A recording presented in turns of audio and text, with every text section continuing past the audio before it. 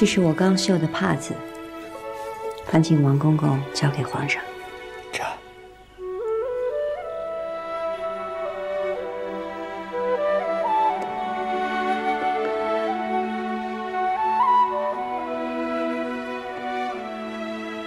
奴才告退。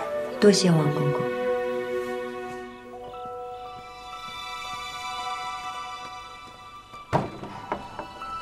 公公慢走。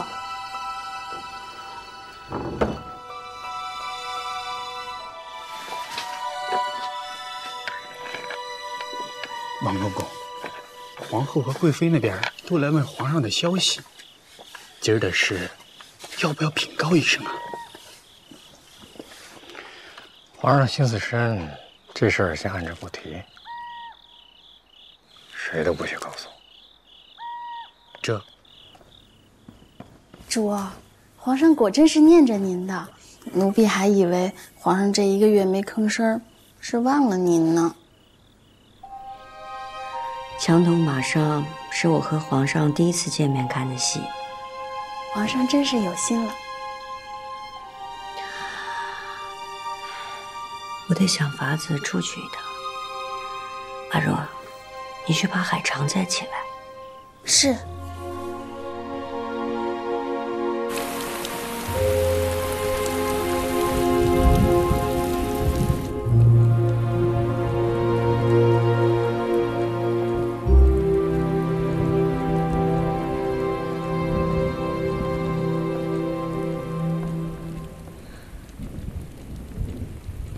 臣妾问皇上安。你都跟朕那么久了，怎么见了朕，还是那么怯生生的？臣妾失仪。你一向很少在朕的跟前走动，今儿个怎么突然过来见朕了？先起来吧。谢皇上。海兰。朕记得，你和青英很是要好。臣妾此来，只为求皇上莫忘了姐姐。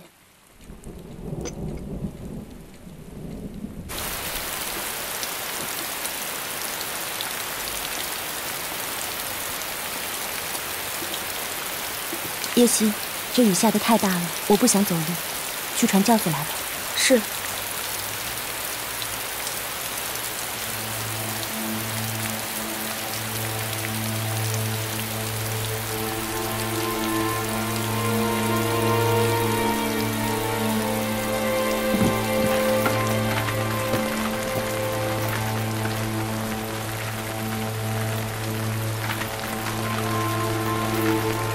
在这候着。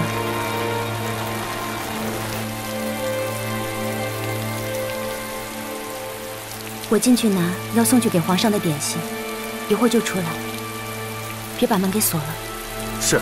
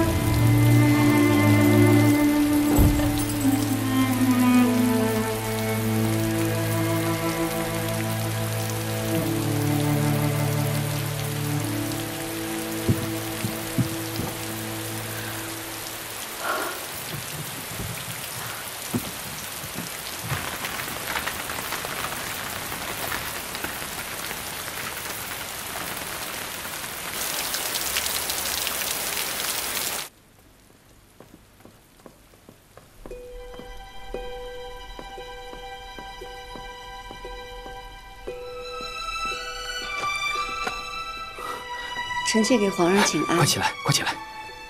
哎，瘦了，也憔悴了，受苦了吧？臣妾有皇上挂念，不苦。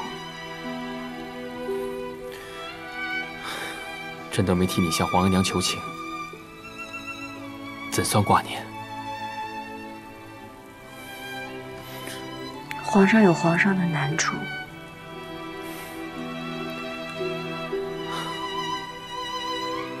你跟海兰交换，没被人发现吧？没有。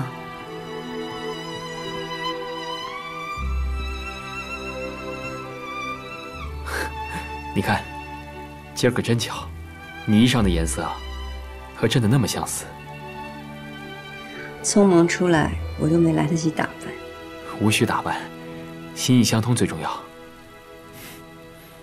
咱们多久没见了？35天。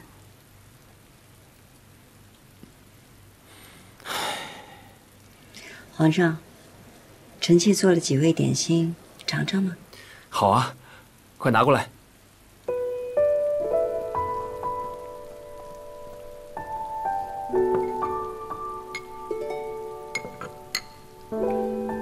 你被关着，还有心思做糕点啊？这3味都是皇上素日里爱吃的，臣妾做惯了。这味藕粉桂糖糕是太后爱吃的，臣妾正学着做，还没机会让太后品尝。味道还是很好，丝毫未见逊色。只不过，就算你再怎么用心，皇娘也未必会喜欢。凡事莫说尽，万一太后过几天就放我出来呢？哎，这糕点酸酸甜甜的，你喜欢的。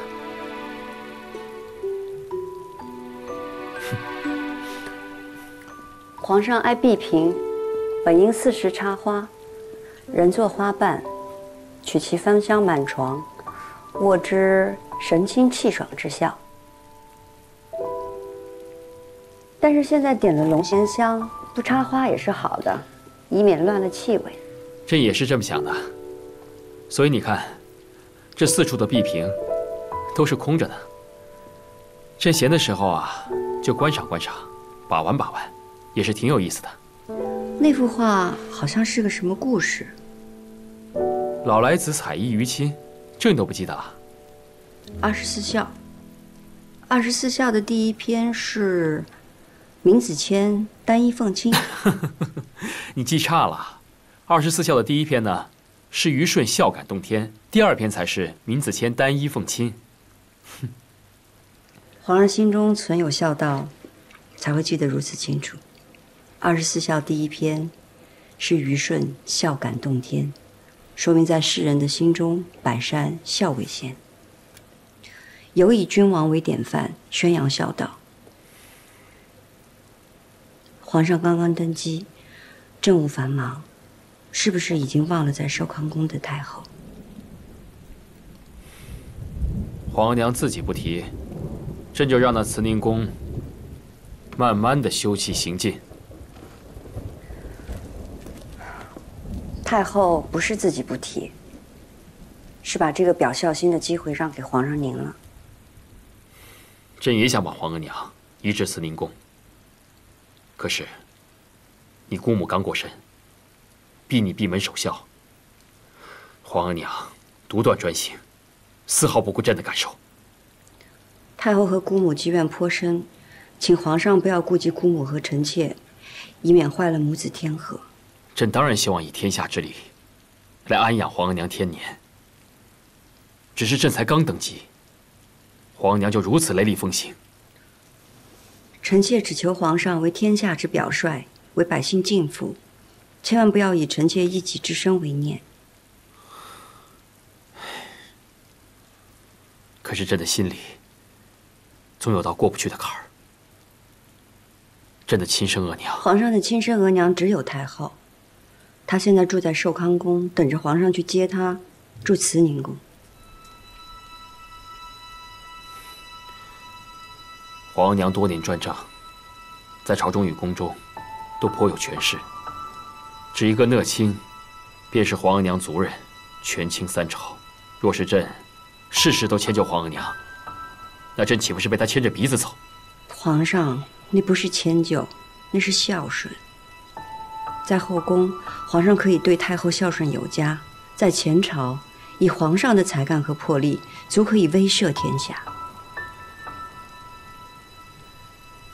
皇上胸怀韬略，还请皇上三思。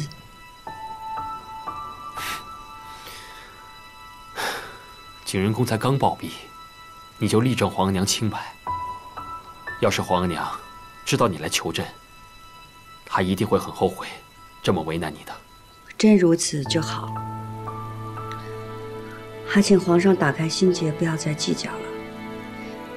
这件事儿已经1个多月了，太后也挺为难的。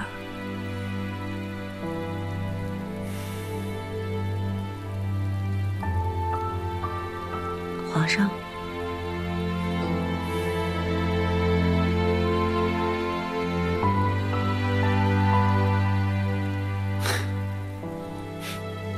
就依你的啊，孝敬皇额娘，颐养天年，好吗？就依你的。臣妾多谢皇上。你放心，这会趁皇额娘开心的时候，再替你求情，啊。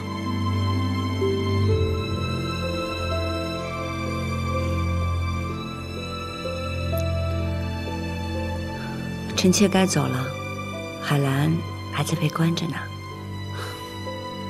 好，朕送你出去。